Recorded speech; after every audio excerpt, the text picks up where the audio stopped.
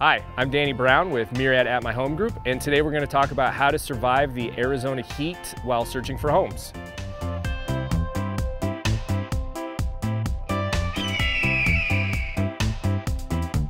First tip for surviving the heat in Arizona while searching for homes is timing. You definitely want to try and view properties first thing in the morning. That's when it's going to be at its coolest. The temperatures are going to continue to rise throughout the day, and the actual worst time to see homes is going to be any time from 3 o'clock until the end of the day. Tip number 2 for surviving the Arizona heat while searching for homes is to bring plenty of water with you. It is incredibly hot and dry, so you want to make sure that you have lots of water and stay hydrated while you're searching for homes. Something that my team does for all of our buyer clients is that we always bring cold water with us on all of our showings, and we'll also have some of your favorite snacks as well. We never want you to get dehydrated while you're viewing properties. Other things to keep in mind are sunscreen. You just want to make sure that you don't get burned. It can happen really fast. Sunglasses, hat, bring all those things with you while you're viewing homes. They will protect you while you're viewing property.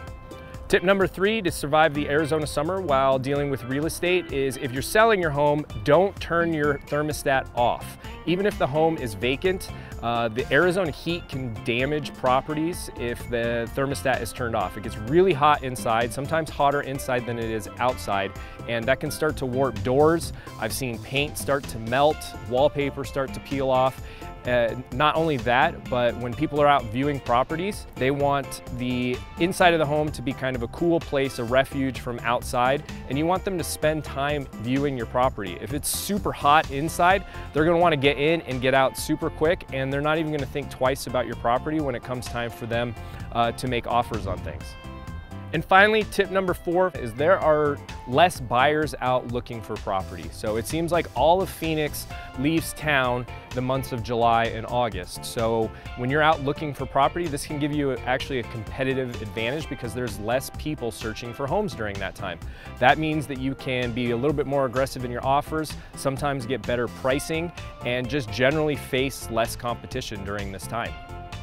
These are just some of the tips that I have for searching for homes in Phoenix during the summer months.